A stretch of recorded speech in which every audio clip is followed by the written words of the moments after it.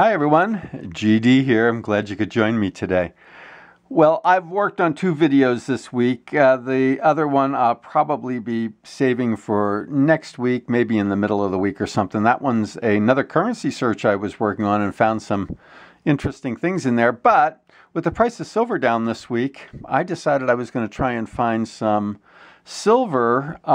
So I started looking at what I had on hand that needed to be filled in. And I came across my Morgan dollars. Most of the Morgans that I have are going to be better coins that are slab. But I do have a number of them that are raw coins that are really just culls and lower grade coins. I've got this tube of peace dollars here. You could tell that this 1923 is polished, it looks like. So, I don't remember what's in here. I put this tube together quite a while ago, but I would imagine most of them are all going to be lower grade culls and stuff like that. I also had these two tubes of Morgans I was working on. This is 1921s. I had 15 of them in here that are extra fine to MS, and I had a tube that I had started of 1921s. 9 pieces are in here that are very good to very fine. So I thought this week I would go out and try and find something to finish filling these two tubes. Well, I didn't find anything that was in the price range that I wanted to spend on those, but I did find a good buy on some that are earlier dates. Now, I haven't started a tube of earlier dates. I want to finish these two tubes before I do. So I have a little coin box here with some slabbed Morgans and stuff that I have been putting on the side. I haven't had a chance to go through all these yet, so maybe eventually I will go through these and see if I've got enough to do a slab in here, or a tube in here with the ones that I have left here. So in the meantime, what I'm probably going to do until I have more time is I am just going to put these into flips and put them in here, and then at a later date, see if I have enough to start a pre-1921 tube. If not, I will just leave them in there until I finish these two tubes. But let me show you what I did pick up, and these were all good buys. Yeah, they all have issues, but they are nice old Morgans that I got for a good buy. This one's in 1884. And I did look these over quickly, so the grades that I'm going to say here are just rough grades because they really need a little bit more time for me to go over them correctly. But this one here looks like it's probably about a very fine 30, somewhere's in that neighborhood. This is an 1884, as I said. This one here is an 1885. I've got it down as being very fine 35 details. There are some scratches going on over here, and I don't know if these were just rubbed with a polishing cloth or what it was, but some of these just have that look like, some of them look like they've been dipped and polished. Some of them look like they've been just rubbed with a cloth or something. I don't know what was going on here. This one here really does look like it's dipped. It's got that frosty look to it, but I could be wrong on this particular one. Again, I just went over these really quickly. This one's in 1887, and if it hasn't been dipped or anything, if I'm not giving it a details, I would say it's probably about a very good 10. Can't imagine why anybody would bother dipping something in that grade, but this one here really does look like it is polished, maybe dipped and polished. This one here is an 1888. I'd say that it looks like it's about an extra fine 40 with details. It looks, as I say, looks dipped and polished. So these are all great candidates for putting in a tube instead of, doing anything special with them. This one here is an 1889. Again, it's got that kind of look to it, like it may have been dipped. It's got that kind of little frosty look that sometimes dipping a coin too many times starts getting that look of, and then maybe wiped with a polishing cloth or something. I don't know. I'm just taking a guess at that, but it looks like it's probably an extra fine 45 details. Now this one, obviously, nobody's going to have fooled with a one that's this low And this is borderline slick is what this one is.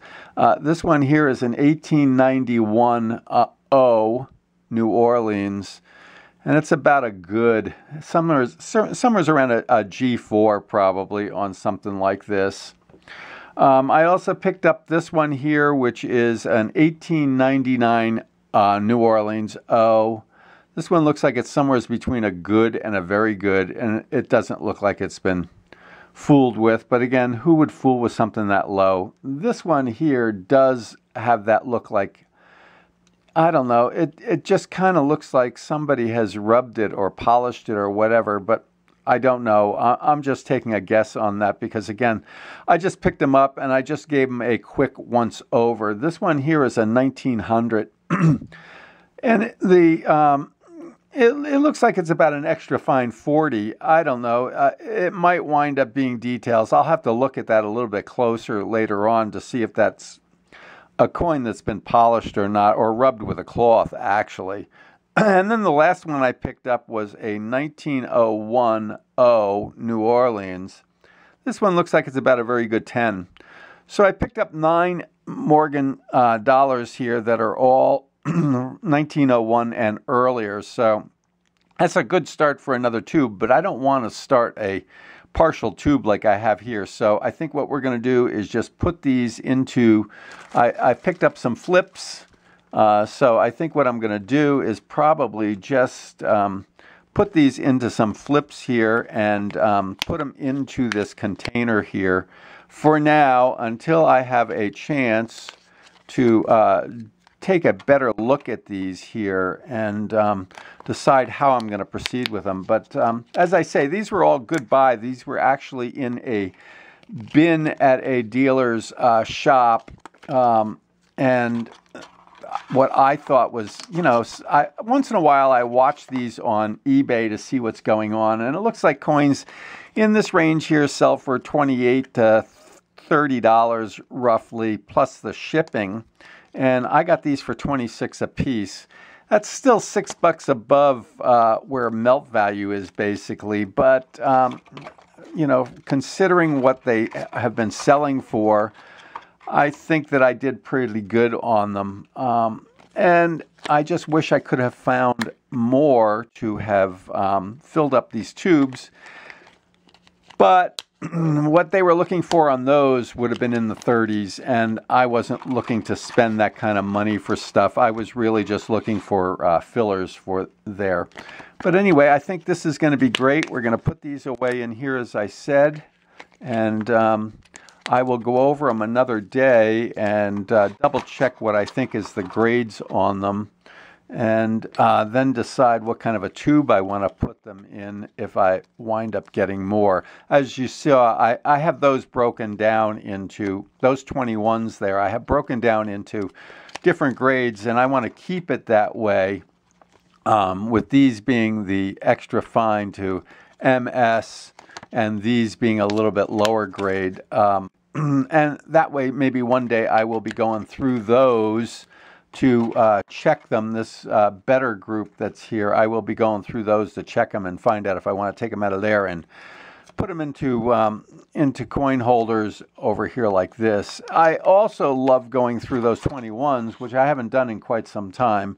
Going through them and looking for any VAMs that are there. In 1921, there's a lot of VAMs, so it's pretty easy to find VAMs. Most of them are going to be cracked dies and things of that nature, but it's kind of fun to go through them and see if you can identify which particular VAMs they are.